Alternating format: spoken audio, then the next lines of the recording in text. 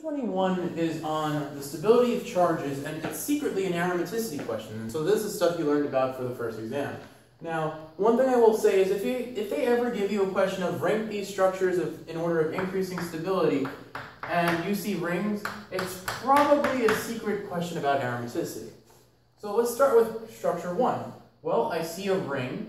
It is fully conjugated because every member of the ring has either a double bond or a charge.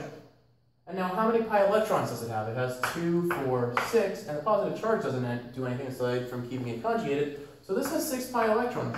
That means this thing right here is an aromatic ring. And aromatic rings are super duper stable. So 1 by far is the most stable. Now comparing 2 to 3, now it's not so much a matter of aromaticity because these carbons are not conjugated with the rest of the pi system. You only have a double bond and a positive, not double bonds and positives throughout. So both of these structures are non-aromatic because they are not fully conjugated. So non-aromatic for both of these.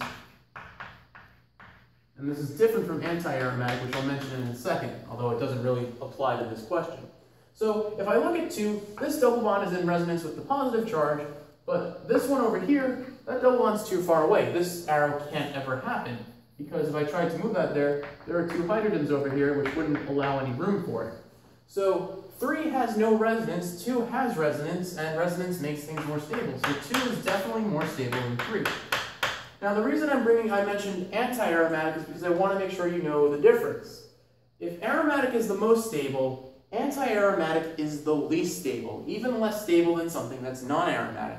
So let's change this question slightly. We already said the answer is this, which would be choice E on your answer key in order of increasing stability. But what if these were negative charges? What if this was a negative charge here, and this was a negative charge here, and this was a negative charge here?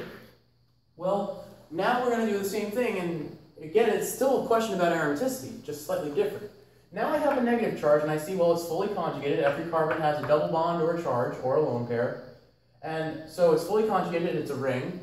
And now I have to do my pi electron counting. And if I count my pi electrons, 2, 4, 6, and then a negative charge or a lone pair is also worth 2, so I have 8 pi electrons. 8 is a multiple of 4, and if you have a multiple of 4 pi electrons, you are anti-aromatic. And anti-aromatics, like I was saying before, are the least stable structure. On the other hand, these are still non-aromatic structures, so they're somewhere in the middle between aromatic and anti-aromatic. They're neither the best nor the worst. So the ruling we said for these 2 is still true. 2 has resonance, that negative charge can resonate towards that double bond. But this negative charge has nowhere to go. So 3 is still the least stable, between 2 and 3, 3 is still less stable than 2, but now 1 is the least stable of the bunch because it is anti-aromatic. Okay, so that's the other way to look at this question, where you're comparing negative charges. So it's always a matter of making sure you know if a ring is aromatic or anti-aromatic.